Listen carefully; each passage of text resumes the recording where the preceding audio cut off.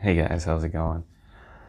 Just wanted to show you guys the Prover 40 or the PROVerXL 4030 offline controller I got with my machine. It cost about $50.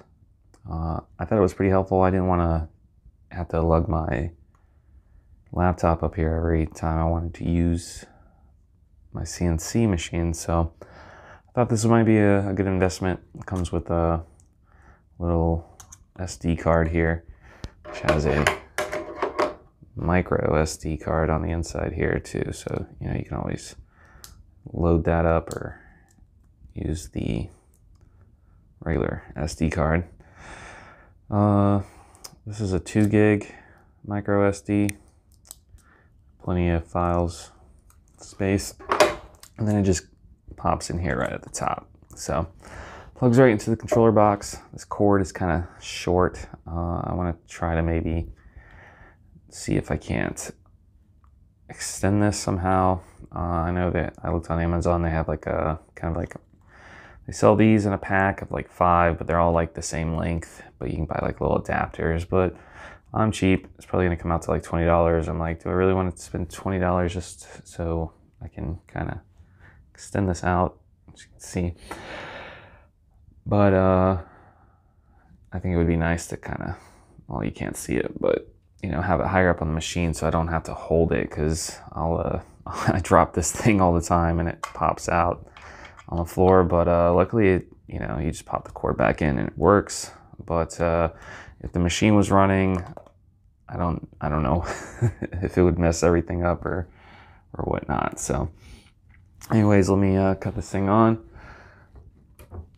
Hopefully the fan from the controller is not giving too much background, but I'll just run through this. So when you first cut it on, it's gonna have the alarm, and then it's gonna say, I don't know if you guys can see that, my light's kind of bright. It says locked alarm or jog. So you hit setup here. Let's see, come on, setup. So I usually hit reset, get rid of that code there, and then I hit unlock motors, and then it'll go to idle.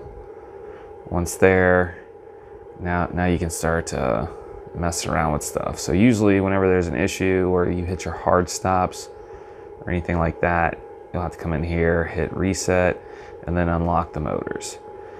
So from there, you can jog the machine. So with this, you got the, you move your X, Y, and Z axis, but if you just click on it, it's not going to do anything. Down here where it says close, you have to change this. So this is kind of like how much it'll move. So you got a 0.5, a 0.1, a 1, and a 10.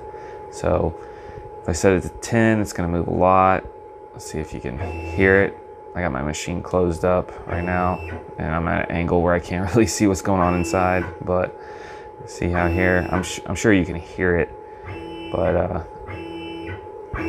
it's moving around. And then that way you can kind of set it where you need it to, or you got little small increments. It's like really small increments.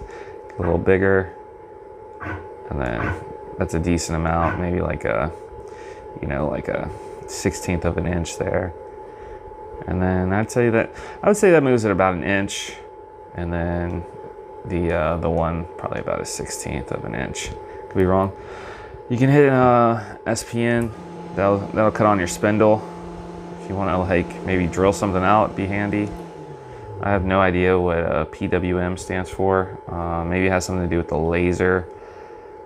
I don't know. When I press it, nothing happens. So anyways, once you can see here, it also gives you like the readout of where the axes are and everything like that. So once you set it where you want it, like if you put it at the center of your work, you can come in here, hit return, and then you can set your home.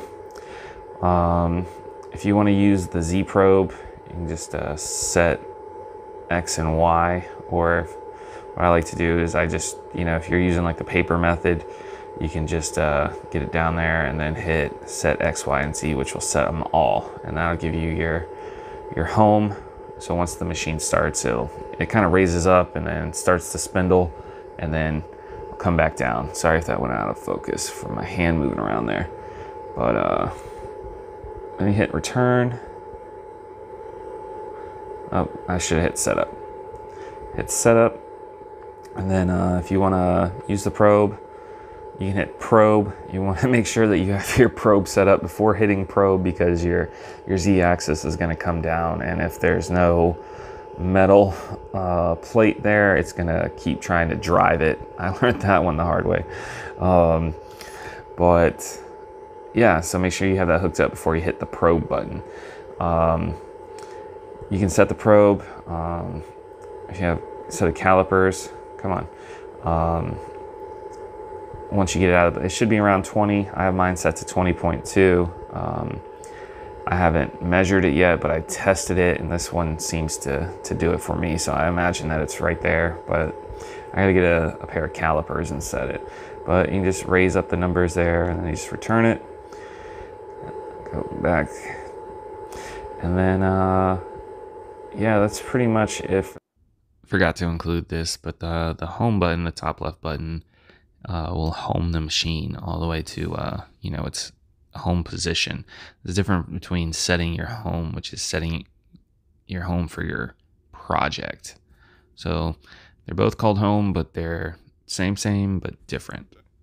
For the home menu, and then if you go return, you can go load files, your SD card, and then you'll hit your files, your G code.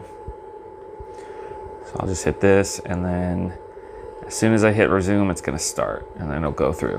One thing I like about this is it kind of has a percentage complete on it. So it'll say like 10, 20, or 30% complete. So it's a good way to monitor, or estimate how much time you got left.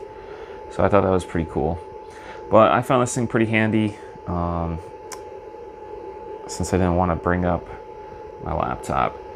So if you guys got any questions about this, or you're thinking about getting it, just let me know. And thanks for watching.